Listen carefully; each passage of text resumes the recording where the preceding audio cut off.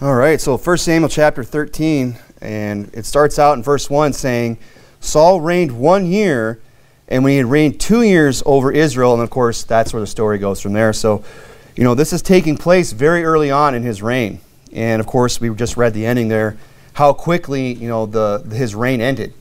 He started out really well, but some things happened in this chapter, and we'll see what that is here coming up, that caused him to lose control over the kingdom very quickly. Now, it says there that he reigned there 1 year, and then it says he reigned over Israel 2 years. Now, why does it state it like that? Well, I think it gives you the sense that, he's not really doing anything with the fact that he's reigning. He's reigned 1 year, and nothing really eventful happens. He's just kind of being the king, just kind of, this is the impression that I get. And then it says, and when he had reigned 2 years over Israel, now finally something is starting to happen. And it says there in verse 2, it says, Saul chose him 3,000 men of Israel, whereof 2,000 were with Saul in Michmash and in Mount Bethel, and 1,000 were with Jonathan in Gibeah of Benjamin, and the rest of the people he sent every man to his tent. So it seems like now he's kind of getting the troops together, although not many. I mean, only 3,000. He's only keeping 2,000 for himself. He's sending another 1,000 with Jonathan. But it just kind of seems like, he's not really getting the ball rolling. And what I'm referring to is the fact that, the Philistines are at this time oppressing Israel. I mean, they are in the heart of Israel. They're coming in freely. And we'll see that here in a minute. But, these first 2 years of Saul's reign, he's just kind of, seems like he's just kind of taking it easy, just kind of, resting on his laurels, just kind of getting comfortable in the position. I believe that is the beginning of Saul's downfall, is that he just kind of got kind of lazy. He wanted to start kind of taking it easy. He got the kingship. He's in that position. And, a lot of times it's really easy when you get in a position to just kind of take it easy. We could apply this to a church. Sometimes a church can, reach a certain level of works. It can reach a certain level, of preaching and doing great things for God. But if it's not careful, 1 year goes by, and then 2 years go by, and it's like, well, what are you guys doing? Well, we're not doing much anything. This happens a lot. Even with, we could apply it to just Christians themselves. Sometimes Christians, they'll start out real strong. They're living for the Lord. They're going soul winning. They're reading their Bibles. They're praying. They love the preaching of the Word of God. But after time, and it's typically, it is that 2 year period. It's like that first 2 years of being saved are like the most exciting times, especially if you're plugged into a good church. But, after time, you could kind of turn into a Saul a little bit, where it's just kind of like, well, I'm just going to coast, take it easy, and just see how things go. And then, of course, you read in verse 3, it says, and Jonathan smote the garrison of the Philistines. So his eldest son, Jonathan, shows up and says, well, I'm glad you're king, Dad, but let's get something done. And sometimes that's what a church needs. It needs some young blood to come in there and fire people up and get them excited about, taking on the Philistines, doing a work for God. And sometimes we as Christians, as we grow older as Christians, we need that too. If we ever, sometimes we'll run into a younger Christian who has this zeal and has this love for God and His Word. And I've seen some Christians kind of, they almost don't like that, because it reminds them that they're kind of like a Saul, that they've just kind of been, resting on their laurels, taking it easy. And then you have this Jonathan show up, and he's like, well, let's do something. I know I've only got 1,000 guys, and you've got 2,000 guys, Saul. Saul, why isn't Saul, the one, kickstarting this thing and getting this thing going? I mean, he's got twice as many people as Jonathan, but he's the guy that's in the position. He's the guy that's just kind of taking it easy, just kind of enjoying, the position that he's attained. But, Jonathan comes along, that younger Christian, who might not have as many resources, but what does he have? He has the zeal to go out and do something big for God. It says there, and Jonathan smote the garrison of the Philistines, and it says that was in Gibeah, and the Philistines heard of it. So, here's another lesson. When you go out to do something big for God, the enemy's going to hear about it. Don't think you're going to go make waves in the world and win a bunch of souls and preach a bunch of red-hot sermons without waking up the enemy, without the enemy hearing about it. And don't think that the enemy's just going to hear about it and do nothing about it. They're going to do something about it. Now, of course, earlier in chapter, I believe it was chapter 10, maybe it was chapter 11, Nahash the Ammonite, but he came up, and Saul squashed him pretty quick, right? He took care of that. He took care of business. But here's the thing. Nahash the Ammonite was kind of small potatoes. He wasn't like the Philistines here. The Philistines are at this time this great, powerful nation. They're not, the Amalekites that are just kind of squeaking in there trying to, mix things up. And it says there that the Philistines heard of it, and Saul blew the trumpet throughout all the land, saying, "Let the Hebrews hear." So you can kind of see again, how Jonathan kind of gets the thing going, and then Saul's like, "All right, well, let me blow the trumpet. This young whippersnapper's coming along, and he's calling me out for, not doing what I need to do." And here's the thing, I hear about it sometimes, through email and things like that, or people that, that get on fire for God, they get saved through maybe like a YouTube ministry like Pastor Anderson has, or somebody's video or something like that. They hear the preaching of the Word of God, they get saved, they get on fire for the Lord, and they say, man, and then they hear, not only should you be saved, but you should also join a church and be faithful to church and go soul winning. So they find a King James Bible church, they go to a soul winning Baptist church, and they go in there, and the place is dead as a doornail. And they go in there, and they want to do something big for God. Would to God that the people that were in that church, the pastor and others, were like Saul. That when Jonathan came along, that he was like, all right, let me blow the trumpet and let's go to war. Let's get something done here. We got some fresh blood. But what often happens, unfortunately, is that people go into these churches and instead of getting right and doing right, the Sauls in there, the older Christians, the pastors that have just kind of been taking it easy, a few years have gone by, they haven't really done anything for God in a while. What they do is they end up just trying to chase Jonathan off and just say, oh, you listen to Pastor Anderson? Well, you need to just get out of here. And I'm not saying that there aren't people that go in there, and we can't control, all the idiots out there that want to just, latch onto the preaching and then just have no discernment or no, no tact when they go into these churches. But there's a lot of people out there that do listen to the sermons and want to be a blessing and go in there and serve God. But unfortunately, the Sauls aren't there blowing the trumpet. They're just trying to run everybody out. And that happens. Would to God they'd be like Saul. They'd say, hey, man, I know I've kind of taken it easy. You're right. Our glory days are kind of behind us. But, hey, if we got some fresh blood coming in, and that's one thing that, a lot of these Pastor Anderson, this church is a great example of it. There's a lot of people that heard about Pastor Anderson online, and here they are. They're here in this church. And you know what? It's like they come ready-made. They already understand basic doctrine. They're saved. They want to go soul winning. They understand church attendance. I mean, you don't even have to preach on tithing. They just start tithing. It's like they're ready-made church members. And they're these Jonathans. They might not have 2,000, but they got 1,000, and they're ready to do something for God. Wish these pastors would be more like Saul, that they would see what they have, and that they would blow the trumpet, and they would do something big for God. But why don't they? Because they know if they blow that trumpet, they know if they try to do something big for God, the enemy's going to hear about it. Or maybe their circle of fellow Bible college preachers that they all graduated with, they're going to hear that, oh, you've got Andersonites in your church. The enemy, they're going to be found out, and they run and hide, just like we see in this chapter. But he says here that Jonathan smote the garrison. He's getting the thing going, and he's trying to do something big for God. He's kind of dragging Dad along here. And Saul blows the trumpet and said, let all the Hebrews hear, all the land, saying, let all the Hebrews hear, and it says in verse 4, and all Israel heard say that Saul had smitten a garrison. And this is just real quick. This is a great example of what Pastor Anderson preached about on Sunday night about indirect action. Right. Did everybody listen to that sermon? It was a really good sermon. I think everyone should listen to that because, it helps with Bible interpretation, and so you don't get mixed up on bad doctrine. But, Israel heard that Saul had smitten a garrison. Now, who smote the garrison? It was Jonathan. Yeah. But, Saul was the one that blew the trumpet, and Jonathan was acting under Saul's authority. So you could just as easily say that Saul had done it. Anyway, I don't want to repreach his sermon. But it says here that Saul had smitten a garrison of the Philistines, and that Israel also had an abomination with the Philistines. So they hear the great news. They hear that, hey, Saul's making some moves. Saul's doing some big things. But then they also hear that the Philistines, that they had an abomination with the Philistines. The Philistines have found out, and they're not happy about it. Look, if you go take on the enemy's not just going to roll over for you. They're going to fight back. They're going to hold you in abomination. We get up and we preach against the queers and the homos and the faggots. We preach against all the feminism and all the liberalism that's creeping into churches and overtaking our society. We get up as preachers and just rail on it and rip, and everyone says amen, but don't be surprised when you get some pushback. When your family finds out, oh, you listen to that preacher? And they hold you in abomination for being associated with a church like this. True. Or when the news media finds out and says, oh, did you hear this sermon that this pastor preached about how homosexuals should be put to death, according to the Bible, according to Leviticus chapter 20, verse 13?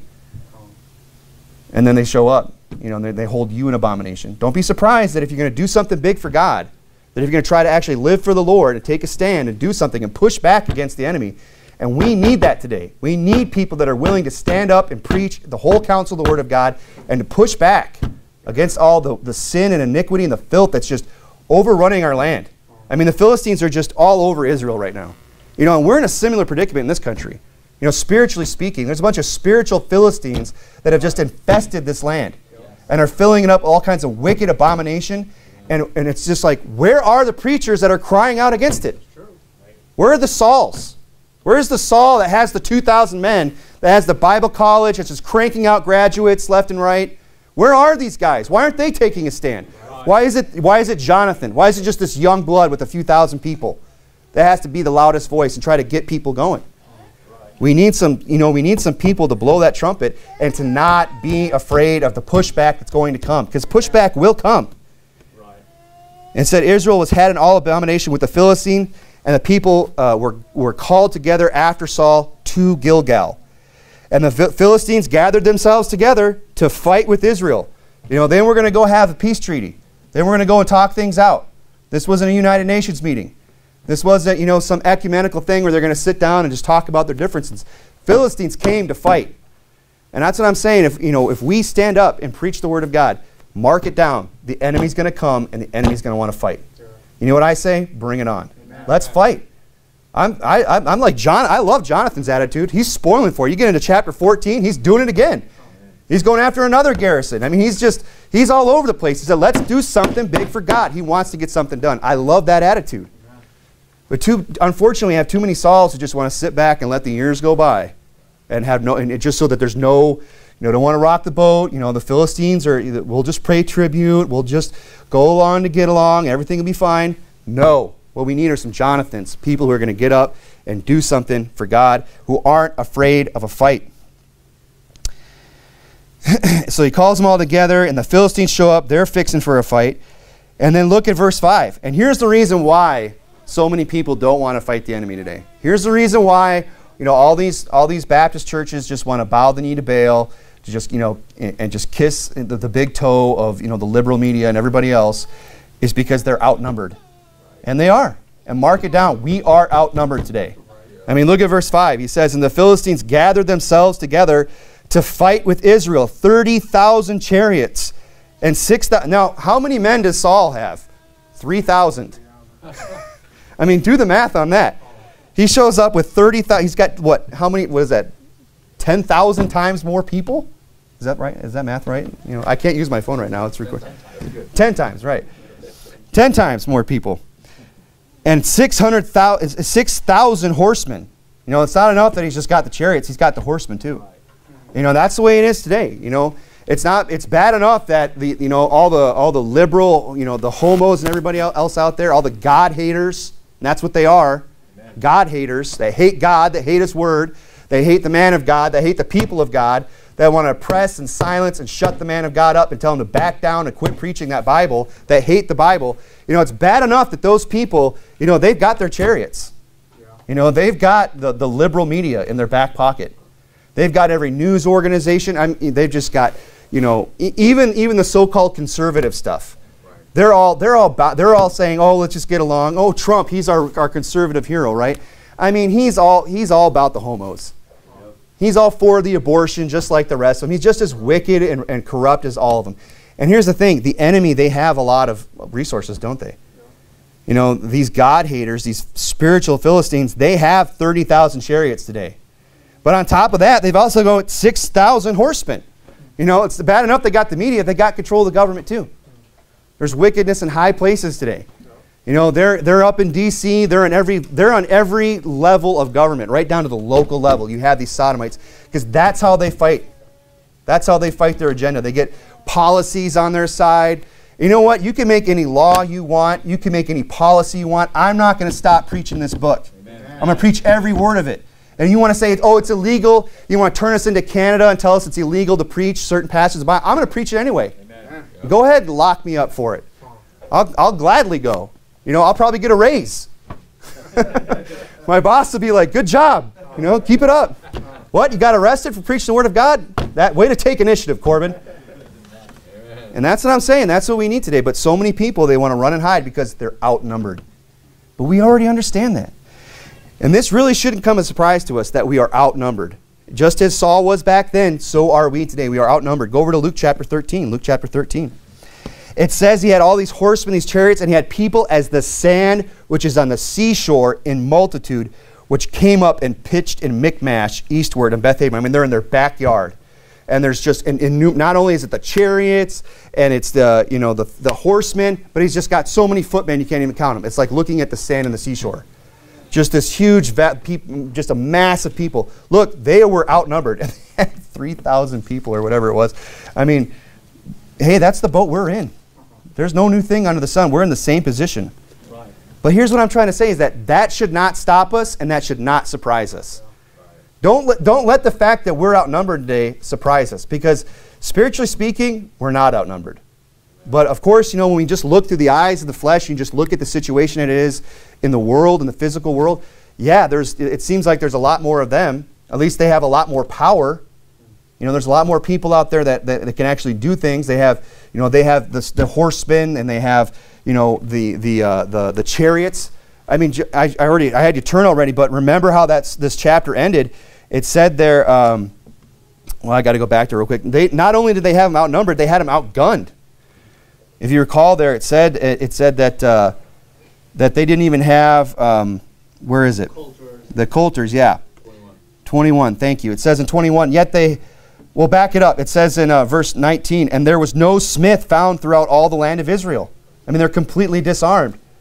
Of course, you can't read this passage without talking about the obvious thing about gun control. Right. That's one thing. Another thing these commies would love to do in this country, right, is to take all your guns away. Oh, you're just a you're a Bible clutching, God fearing, gun toting American. Yes, I am. Amen. I intend to stay that way. But because here's what the enemy loves to do. They love to take away your guns. Now there was no smith found throughout all the land of Israel, for the Philistines said, lest the Hebrews make them swords or spears. But all the Israelites went down to the Philistines to sharpen every man his share and his coulter and his axe and his mattock. They had to actually go to the enemy, to the Philistines, to get all their tools sharpened. For all their gardening tools or whatever, for do the agricultural work that they had to do. They had to go there.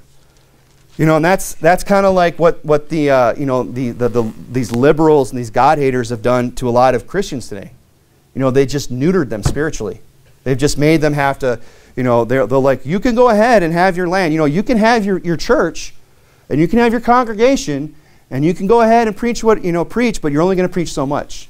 And by the way, we're going to take that King James out of your hand, and we're going to give you, this weak, gardening tool. We're going to take the sharp two-edged sword out of your hand, and give you the goad of the NIV. We're going to go give you the coulter of the ESV or something like that. That's what they want to do. That's what the enemy wants to do to us. They want to stop us, shut us up, and they want to take the weapon of the Word of God. Yeah, obviously, we could talk about the gun control, and that's important. But what's more important than that is making sure you still have the Word of God in your hand. I mean, if you came down to me and said, hey, you can have a gun or you can have the Bible, I'd take the Bible. Amen. Because this tells me that no thing formed against me shall prosper. Amen. This is all the defense I need. This is the spiritual weapon that we need to have today. And they want to take it out of our hands, and they want to outnumber us. And in a lot of ways they do, and they are more powerful. Physically speaking in this world, they have more advantage than we do. We can hardly stay on YouTube anymore. Right. We got to make all these multiple alternate channels, build them up. And I guarantee we can build them up just so YouTube can knock them down again. Yeah. But you know what? We'll keep right on doing it. Yep. Keeps putting the message out there. But, we're outnumbered today. But that shouldn't surprise us. And more importantly, that should not stop us. Okay? Don't let it surprise you. Where did I have you go? To Luke? Luke chapter 13, right? Verse 23. Then said one unto him, Lord, are there few that be saved? And he said unto them, strive in that strait gate, for many, I say unto you, will seek to enter in, and shall not be able. So the answer was, yeah. In fact, there are few that are saved. And then you spread that out over all the course of, of history, of mankind. It's not a lot of people. We're not exactly, packing out the house here, I mean, I would to God that we were, and we will one day. We'll have more people. People keep coming. The church is growing. It's great. But, I'm not holding my breath to be running like the mega church. You know, I'm not holding my breath thinking about the day, you know, it's going to be great when we're running the numbers that Joel Osteen's got. It's not going to happen. I mean, it could. There's nothing to stop it. But, you know, realistically, if that happened, I'd be shocked. Because people, you know, in the last times, you know, they're going to turn their ears away from the truth and shall be turned unto fables. They're going to heap to themselves teachers having itching ears. They're going to want to hear lies, and they're going to want to hear just nice, soft, you know, Joel Osteen messages. And that's what they get. That's what they want.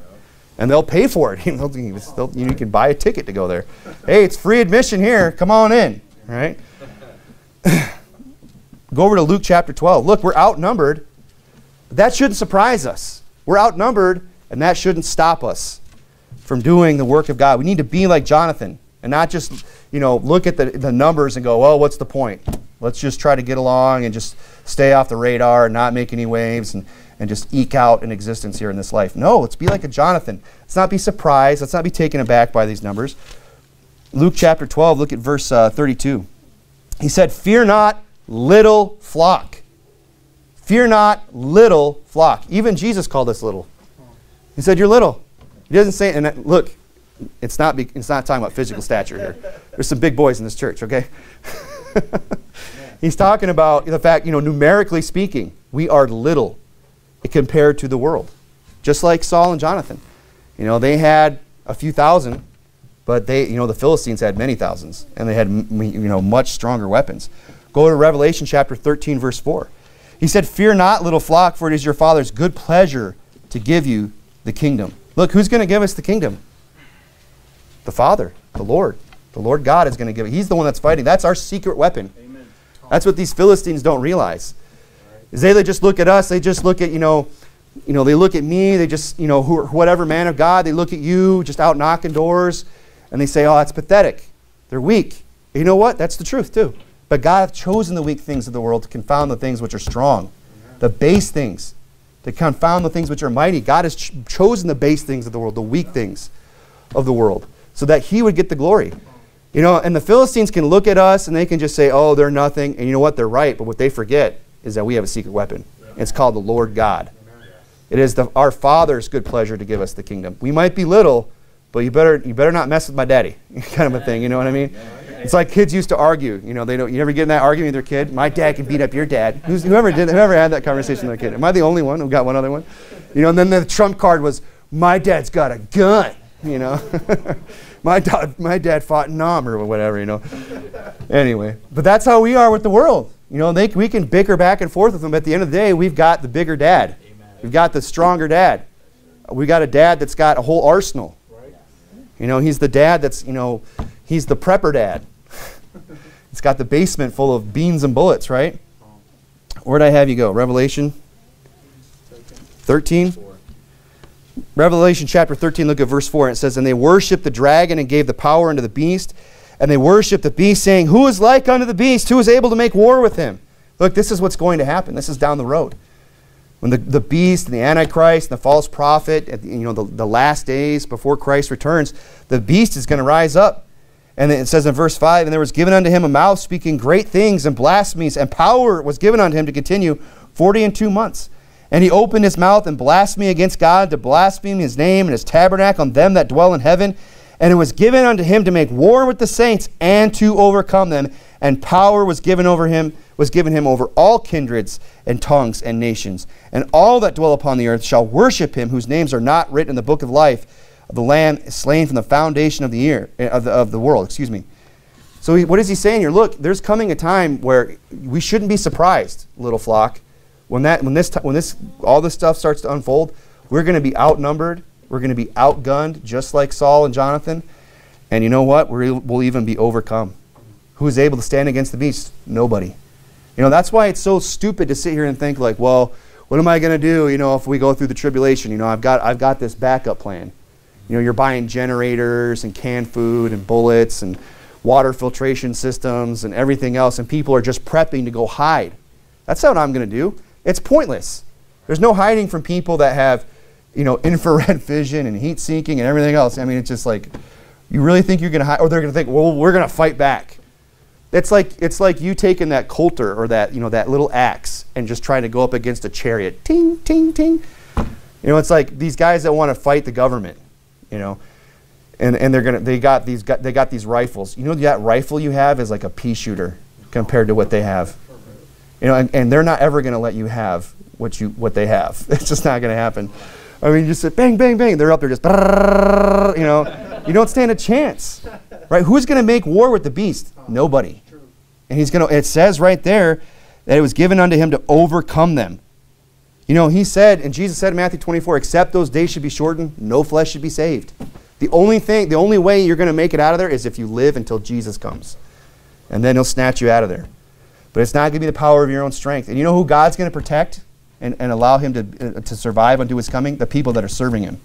Not the people that are hiding out in the bush. The people that are running off like in Saul's day, going to the rocks and the caves and the deserts and just trying to hide from the Antichrist. It's the people that are going to be like Jonathan that are going to say, let's go do something big for God, that are preaching the gospel, putting themselves out there. It's like I preached the other day. God only protects people who put themselves in harm's way. There's no sense in trying to protect somebody who's not going to put themselves in harm's way. I won't re-preach that either, but he says in verse 10, the happy ending is, he that leadeth into captivity shall go into captivity. You know, the beast is going to be defeated. He that leads into captivity shall go into captivity. You know, him that's oppressing is going to be oppressed. God's going to, is going to win. He says there, he that killeth with the sword must be killed with the sword. And he says, here is the patience and the faith of the saints. What is the patience and the faith of the saints that we have today? That God's going to win. That even though we're outnumbered, even though we're outgunned, just like in Saul's day, just like we're going to be one day, and even today, in many ways, we're outnumbered and outgunned. You know, our faith is the patience of this is the patience and the faith of the saints. Amen. That God is on our side, that ultimately we win, na boo boo. You know, we can go ahead and have a victory dance right now because we already won. Go over to Revelation chapter 7, verse 9. And we're not always going to be outnumbered. I mean, look at Revelation chapter 7, verse 9. He said, after this I beheld, and lo, a great multitude, which no man could number. Just like the sands of the seashore, right? Just like Philistines back in Samuel. No man can number, of all nations and kindreds and people and tongues, stood before the Lamb and before the throne and before the Lamb, clothed with white robes and palms in their hand, and cried with a loud voice, saying, salvation to our God, which sitteth upon the throne, and unto the Lamb. That's us. Look, you're in that story. That's you. You just saw yourself in the future. That's amazing. And you know what? You win. If you're saved, if you're on God's side, you win. You know, you're going to be that great multitude one day. It might not seem like it here. Might not seem like it right now. Right now it seems like we're outnumbered, just like, you know, back in Saul's day. They're going, man, we're outgunned, we're outnumbered. What are we going to do? But you know, if you just be like Jonathan, if you just say, you know what, doesn't matter. God's on our side. I already know whatever the outcome is. All things are worked together to good for them that love God, to them that are called according to his purposes. I'm going to go ahead and just serve God anyway. I'm just going to go ahead and preach the word anyway. I'm going to go ahead and just take the stand anyway. You're going to win. The Bible says, I'll just read you from Revelation 19. It says, and a voice came out of the throne, saying, praise our God, all ye servants, and ye that fear him, both small and great. And I heard, as it were, the voice of a great multitude, and the voice of many waters, and as the voice of mighty thundering, saying, Alleluia, for the Lord God omnipotent reigneth. Let us be glad and rejoice and give honor to him. Look, let's just start doing that now. Let's just start being glad now. Let's just start rejoicing now. Let's just start giving honor unto God now, because the victory's already won. Amen. Look, we might be outnumbered, but that should not surprise us, and it definitely should not stop us from being like Jonathan, from going out there and wanting to do something big for God. You know, and I could preach this, you know, and we could talk about this. And look, all these other Baptists out there, they have, you know, if they're King James only, they have the same book we have. So why don't they have this attitude? Because they're carnal. Because they want to hang on to a building. Because they don't want to upset people and watch them walk out with their tithe and have to downsize or give up a lifestyle that they're accustomed to. You know, they're afraid. They're afraid of the repercussions of preaching the entire counsel of the Word of God. They're like Saul. They just want to take it easy, right? And this is what happens in verse 6. And when the men of Israel saw that they were in a strait, look, we're in a strait. betwixt two, having a desire to depart, and to remain here, which is, to depart is far better. But we got work to do down here, like Paul, right? Like he was in a strait, and we're in a strait, and we know that what the outcome is. But in the meantime, there's a battle to fight. Yeah. And these guys, these men of Israel, they saw they were in a strait, and for they were distressed, and the people did hide themselves in caves, and in the thickets, and in the rocks, and the high places, and the pits. I mean, it's pathetic. I mean, carnally speaking, we can understand because they're so outnumbered in a physical battle. But spiritually speaking, it's pathetic for God's people to act like this. When they already read the same verses we just read in Revelation, when they have the exact same Bible that we do, they know the outcome just as well as we do. But you know what? Spiritually, they're in the thickets. Just these little reeds trying to hide from the devil. They're in the caves. They're in the high places. They're in the pits. They're wallowing down in the mire. Just getting filthy, not even wanting to clean themselves up and do something for God. They're just letting the world walk all over them. They're hiding because they're afraid. And then it says there in verse 7, and some of the Hebrews went over Jordan to the land of Gad and Gilead. As for Saul, he was yet in Gilgal, and all the people followed him trembling. And it says, and he tarried 7 days according to the time, set time that the set time that Samuel had appointed. But Samuel came not to Gilgal, and the people were scattered from him. So what are they doing? They're waiting, right? They're here. These people disperse, the thousands. They see all the great multitude of the Philistines coming, and they just take off and they run and hide. But he's got a few guys, that are following Saul, trembling. They're afraid. They're not sure what's going to happen, but they go with him, and they go to Gilgal because that's what they were supposed to do. That's what Saul told them to do back in chapter 10. And you see that time and time again that they're supposed to go to Gilgal and wait for him. And it says that they were scattered from him. And the people were scattered from him, so he's waiting, right? He's waiting for Saul to show up. And Saul said, bring hither, verse 8. And he tarried 7 days according to the set time that Samuel had appointed him, but Samuel came not to Gilgal. So he waits the 7 days like he was told to in chapter 10, right? Which, by the way, that's not concurrent with this. Okay, this is, this 1 Samuel is in chronological order. I racked my brain about that. And I don't even really want to take too much time to go into that. But, let's just go back to 1 Samuel chapter 8, as I already brought it up. 1 Samuel chapter 10. You recall in 1 Samuel chapter 10, this is when he first comes to see the seer, first meets Samuel. And he tells him, look, you're going to be the king of Israel. And then he's about to send him on his way. And he says in verse 6, and the Spirit of the Lord will come upon thee, and thou shalt prophesy with them, and shall be turned into another man. So he's telling about all these signs that are going to happen as he journeys back to his home. And let it be when these signs are come unto thee, that thou do as occasion serve thee, for God is with thee. He's saying, look, when you become king, do as occasion serve you, for God is with you. Saying, look, if you know what to do, go do it. That's what he's saying here. And it's exactly what he did with Nahash the Ammonite. When that happened, he did as occasion served him. There was no real concern there. He just went ahead and took care of business. Okay? And then he says this. He says, and thou shalt go down before me to Gilgal, and I will come unto thee to offer burnt offerings and sacrifice of peace offerings. 7 days shalt thou tarry. But he's not saying, look, 7 days later I'm going to show up from this day. He's not saying at this moment in chapter 10, where he's anointing him and saying, go on your way. He's saying, and 7 days from now I'm going to show up and we're going to take care of business. I'm going to tell you, because all these other things happen.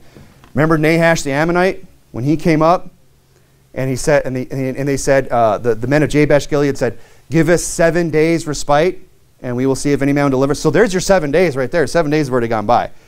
And not to mention the fact that chapter 13 says he had reigned 1 year and he reigned 2 years. So so what he's saying here is, look, do as occasion serve thee. But when there's something that's out of your control, you don't know what to do, go to Gilgal, which makes perfect sense because Gilgal is a very significant place. Gilgal is where they put up the 12 stones when they came across Jordan before they took on Jericho. Yeah. When they came out of the wilderness, they crossed over. They pitched in Gilgal that first day. So it's a significant place.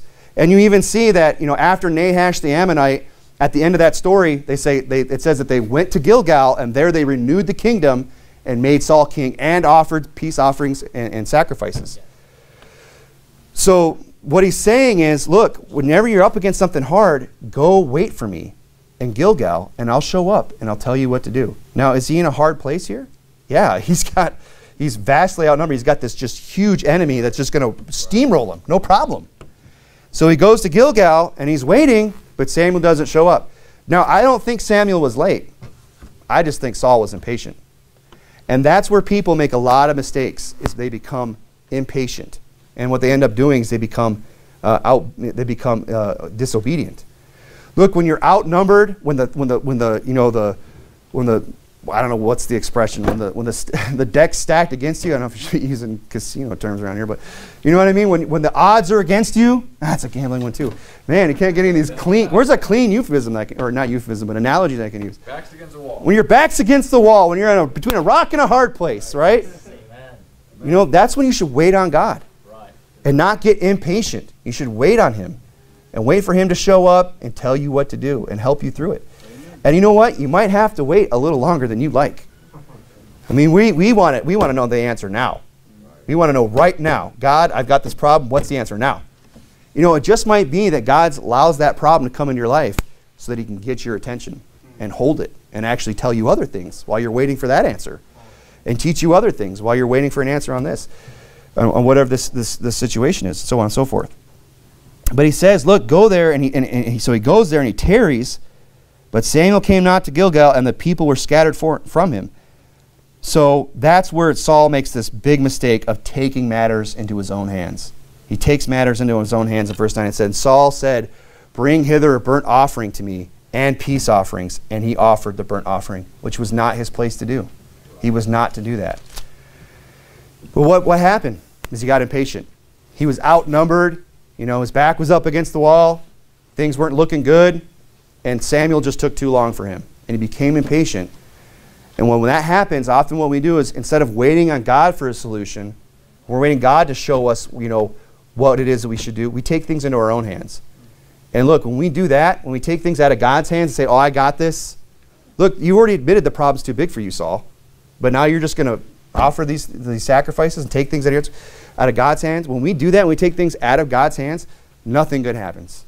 Nothing good happens. You don't get the answer you're looking for. You know, often nothing really changes. He says in verse 10, and verse 10 is just like a punch in the gut when you read it, right? And he says, and it came to pass that as soon as he had made an end of offering the burnt offering, behold, Samuel came. Oh, man, if you just held out a little longer. And you know what? I'm sure he showed up at the very last minute. I don't think Samuel showed up late. I think he showed up in time. It was just like the 7th day, you know, when it was about to become the 8th day. You know, he just waited it out, and you know, Saul just can't take it. The Philistines are getting closer. Everybody's leaving and running and hiding. The few guys that came with me are scattered. Where is Samuel? Why isn't he here yet? I'm just gonna make the offering. And then right after he's done, you know, throwing the ashes out, turns around. Oh, there he is. I can't imagine. He must have just gone completely white, like, oh, where were you? You know? But you know what? Who's to blame? Saul. Because he's the one that became impatient.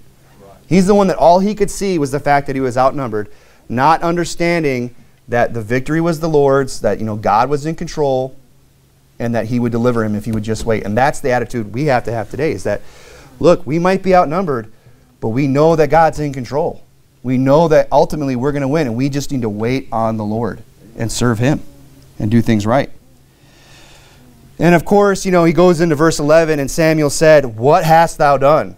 And I love that question, because then he gets this, you know, this answer. And the answer is just the typical, just like snowing you. It reminds me of like when you bust one of your kids. When both your kids come in and one's like holding their face crying, she hit me, or he hit me, or whatever, you know. And it's like, what'd you do? And then the one that's guilty gives you this long explanation. Well, first, you know, I was playing with, and then he came in, and I told him, don't do that he had his toys, but then he came over and took my toy, so, you know, I forced myself, and I punched him right in the face. It's like, well, I know you punched him right in the face. Why didn't you just get to that? Why don't you just admit you're wrong? That's what he's saying here.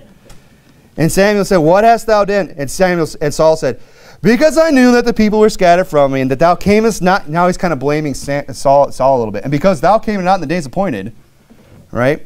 And the Philistines gathered themselves to Michmash. Look, they're right here. They're right in our back door. Look. Of course I did what I did. I mean, come on. Look what's going on here, Saul.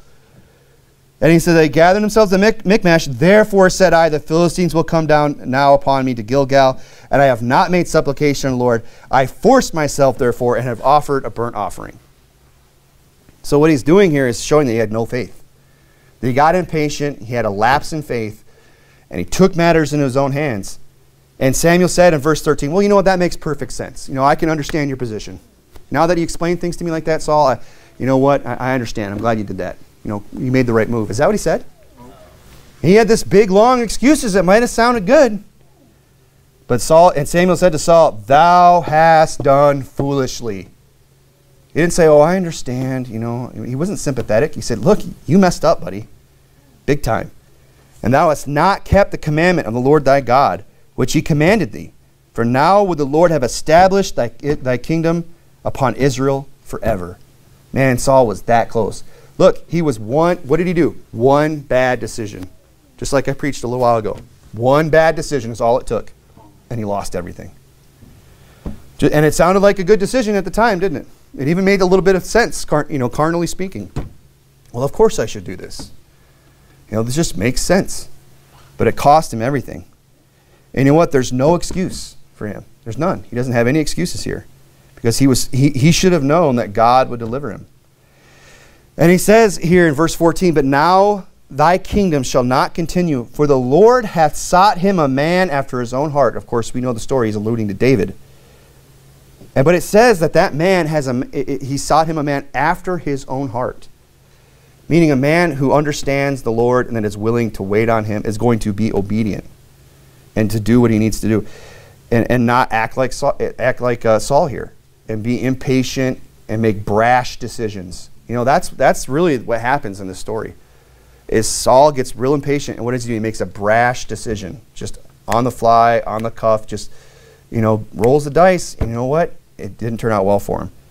And it cost him everything, and he says, look, God has sought him a man after his own heart. Now, we'll see here, you know, coming up in the future of this book, that David was put in even worse circumstances than Saul, by Saul himself. I mean, David was outnumbered for a long time. David, you know, thought he was going to die many times. David thought he was never, you know, he was in a rock and between a rock and a hard place. He had his back up against the wall. But did he act out like Saul? Did he take things into his own hands? And no, in fact, when he had opportunity to avenge himself upon Saul, to kill Saul on more than one occasion, he said, I will not touch the Lord's anointed. Right. That's what it means that he's a man after the Lord, he's a man after God's own heart. Amen. Is that he's one that's willing to just let God stay in control and understand that God's timing is perfect and that God will deliver him. Amen. He's not going to make these foolish, brash decisions like Saul did. That's the difference there. And he said and the Lord hath commanded him to be captain over his people, because thou hast not kept that which the Lord commanded thee. And you say, well, that's just not fair. You know, and here's the thing. A lot of times in life, you know, God's going to allow things to happen in our life. We're going to find ourselves in positions where we just have to wait on the Lord. We just have to wait on God and let him work with things out and exercise patience. You know, that's one of the biggest, you know, you have need of patience. That's one of the biggest things, biggest virtues that a Christian can have is patience. And, you know, well, you say, well, I don't know. I mean, it doesn't seem fair that God makes people wait. But what did he say of Christ? You know, that he endured the cross, despising the shame, and is set down at the right hand of the Father. You know, and he says, and ye have forgotten the exhortation which speaketh unto you as unto children. You know, he says, ye have not resisted unto blood, striving against sin. You know, sometimes we just need to understand that whatever we're going through, whatever resistance we're going through, whatever trial or temptation we're going through, ask yourself this: have you resisted unto blood? Have you been patient and waited on God to the point of where you're willing to bleed and die for it? I don't think any of us have ever been there. I don't care what the temptation is. You know, none of us has had to resist unto blood like Christ. He set the standard. He said, look, be like me. Resist unto blood. Don't give in to temptation. Be patient, you know, through these trials, through these temptations, and God will see you through the other side. And of course, we know how the story ends here. It says, and Samuel rose and gat him up from Gilgal unto Gibeah of Benjamin, and Saul numbered the people that were present with him, about 600 men. He started out with 3,000. So here's the question. Did him taking things into his hands help things at all? No. Not one bit. In fact, they're worse. Nothing's changed. Right. Nothing has changed. In fact, it's worse, because now the kingdom has been rent from him and is going to be given unto another. That his kingdom is not going to be established. And it goes on, it says in verse 17, the spoilers came out of the camp of the Philistines in 3 companies, and so on and so forth. And the story doesn't end well. And it says in verse 23, and the garrison of the Philistines went out to the passage of Michmash. They got even closer. Look, taking things into your own hands doesn't fix anything.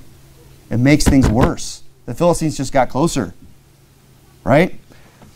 Go over to Acts chapter 14 and we'll close there. Acts chapter 14. Look, we need to exercise patience in our life. We need to learn to wait on God. And not, the last thing we need to do is hide from the enemy. But look, if we're going to go fight the enemy, you have to understand something, that the enemy is going to fight back. And when that happens, that's not the time to run and hide. That's the time to wait on God. To wait on God to deliver you and not take things into your own hands. Look at, we'll just back up to Acts chapter 14. Look at verse 19. And after there came certain Jews from Antioch and Iconium who persuaded the people, and having stoned Paul, drew him out of the city, supposing he had been dead. I mean, you want to talk about a guy who was willing to face opposition, was willing to go through some persecution in order to serve God. It was Paul. I mean, he's out there preaching, trying to get souls saved, establishing churches. The Jews are following him from this city to that city, persuading people. Because they don't want to get their own hands dirty. Nothing seems to have changed. Right? They're always just bribing people and get them to do their dirty work. And he says, look, they stoned him, supposing that he had been dead. Howbeit, as the disciples stood round about him, he rose up and came into the city. And the next day he departed with Barnabas to Derbe. And when he had preached the gospel to that city, he taught many that they returned to Lystra and to Iconium and Antioch. And what did he do when he was making these rounds? Confirming the souls of the disciples and exhorting them to not put yourself out there, to avoid confrontation, to not make too much of a stink, don't make waves. Is that what he's doing? No, he's saying, look, to continue in the faith, to not back down, that we must, through much tribulation, enter into the kingdom of God. Look, if you're going to live the Christian life, you're going to be like Jonathan. If you're going to fight the battle, if you're going to want to make something happen, the enemy's going to notice. The enemy's going to fight. And you know what? You might find yourself in a position where you have to just trust God and wait on God. But here's the thing. You're going to go through much tribulation. Yea, and all they that live godly in Christ Jesus shall suffer persecution. Not might, not maybe, they shall. You say, well, I'm not going through any persecution. Well, are you living godly in Christ Jesus? You might want to, check that out. But if you are, you're going to go through much tribulation. But keep the end in mind. Samuel was going to show up. If he had just waited a little longer, Samuel showed up, made the peace offerings, the burnt offerings. And you see it in the next chapter. I mean, Jonathan understood it. He said, God is able to save by many or by few. I mean, he knew this. He knows the story of Gideon and 300. I mean, he knew that God could go and defeat a great enemy with just a few people. Jonathan had that attitude. He knew the end, and that's why he was willing to go fight and go through whatever tribulation he had to. And look, you are going to go through much tribulation here, just like Paul's exhorting them. But remember where you're headed. He says, you must, through much tribulation, enter into the kingdom of God. That's the end. So whatever tribulation we're going to go through in this life, as bad as it may or may not get, just remember that you're entering into the kingdom of God. Amen. And you probably have a lot easier time going through that tribulation, facing that persecution, when you keep the end in mind. And that was Saul's problem. He got impatient. He couldn't keep the end in sight. That Samuel was going to show up. Let's not be like him. Let's not get impatient.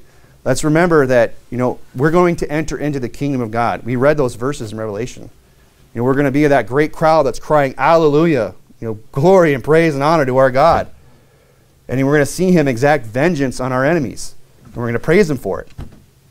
If we keep that in mind, then we can be more like Jonathan and less like Saul. Be willing to take on the fight, be willing to go out there and do something big for God, and welcome whatever persecution comes our way and take it patiently. Let's go ahead and pray.